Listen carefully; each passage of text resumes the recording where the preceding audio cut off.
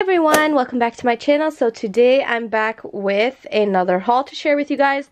Today I'm going to be sharing with you guys a bunch of vintage and antique books that we hauled over the week while I was in Maine, and there's a ton of great stuff, so I wanted to share it with you guys. And a lot of it's from rummage sales, yard sales, and flea markets, so in case you're wondering. I'll try to say the prices if I can remember as I go along, but there's a lot, as you can see. So let me move this to the side and get started.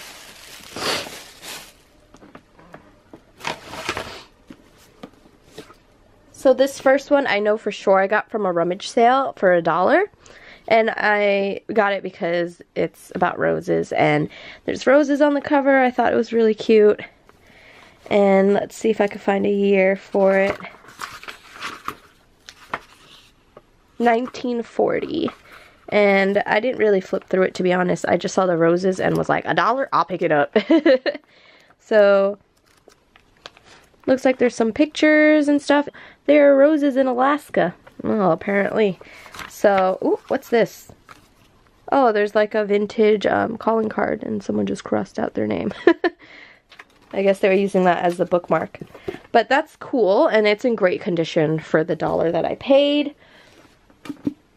This one is called Goodnight Sweet Prince, and I'm pretty sure I got this at the rummage sale as well for $1 because all the hardcovers were $1. This one's a little more beat up, but I know that I liked the inside cover. Usually if the inside cover is really nice and has some sort of design, I fall for it. So let's see if I could find a year on this. It was first published in 1944, but it looks like the copyright is 1943, 1944, so I'm not entirely sure. But it looks like there are a bunch of, it's the story. So, I don't know, I'll probably just use the pages and the book cover, if anything. This next book, I can't entirely remember. I think this is from the flea market, and I think it was like $1. And it looks like someone, a nun, gave this as a gift in 1929. So it's just a prayer book. And it's from 1928. I just thought it was cool to have. And I could use the pages and whatnot for some junk journal. So this next one, I know I got at the flea market from this little lady that I got most of these books from, actually. And, this was 50% off, but I don't remember. Oh yeah, she just gave it for $1 because we couldn't find the price. And this is from 1897. And as you can see, it's kind of falling apart, but it's not bad condition. The font is really, really tiny. And you know what I really fell in love with is because of the gold around and the spine. It was just really, really pretty, and I really liked how it looked. And it's full of poems, so I have yet to read any of them. This next set of books I got from this guy at the flea market who I ended up buying these 3 books from, and I wanted to buy this one, but he was going to give all 4 for $25, and I was like, ugh, that's expensive. And originally he was going to give these 3 for, I think, like 20 bucks or something like that. His books were kind of expensive, let's just say that. And I was like, no way, I'm going to pay $5 for this book. But then he ended up throwing it in as a gift, so I was really happy about that. But this is the book that me and Scott were super excited about. It's called First Steps in Scientific Knowledge, and it is really, really beat up, but it is really gorgeous. It's from 1887. And as you can see, yeah, it's really beat up, but it's like a science textbook, basically. And it has some great graphics. This is a page it was open to because it was on like a stand. But I can't wait to read through this. There's some stuff about physics. Like, it is awesome. It's literally a textbook. But I probably won't cut this up. I'll probably just keep this because it's amazing. Then we picked up these 2 because they were really cute. And I don't know, they're just volume 2 and 3 of this set. Someone must have taken volume 1, and I'm kind of upset about that. But let's see if I can find a year. 1906. So I'm assuming both of them are from that. And the cover was just calling me. And then this is the one that I got for free. And it is about how to overcome your timidness. And I just thought it was funny. I haven't really read through it. It's from 1915. I haven't read through it, and I think it'll be interesting to read. So, yeah. Next thing I picked up was a dictionary from this little guy from the flea market, and I bought a bunch of maps, and I paid $5 for everything, so it was a good deal. And it looks like they were giving out this dictionary from this store in Bath, Maine, which is, we went there actually for a yard sale. So this is the 1927 edition, it looks like, and I just thought it was really cool. I could cut it up probably because it's falling apart. But yeah, remember the store where you got it from. I liked how it looked. These next two I got from the same lady where I got most of these books. And these were the kind of the more expensive books. And after paying everything was like $1 before. This one kind of hurt my soul. But I think I did 2 for $10 or something. Because they were expensive. Like this one alone was $6. And ouch, that hurts my soul. Just thinking about paying $6 for a tiny little book. But it was really gorgeous and I couldn't let it go. So let's see, it says copyright 1899, I guess. So this is called the Tanglewood Tales. And it looks like there's like pictures randomly in here.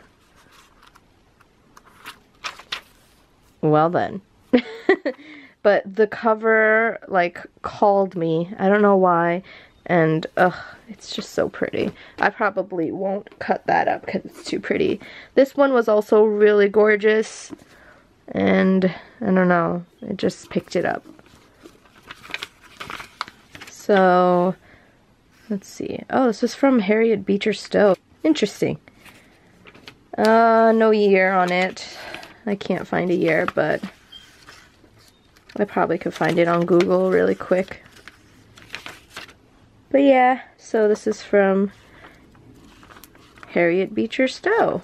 Interesting. I didn't even see that she was the author. I just really liked the cover and how it looked. This next book was 50% off from that same lady, and it is in a different language. I think it was only $1.50. Not entirely sure what language it is. It looks French, maybe? It's from 1911. I don't know. It looks... Okay, here it's English.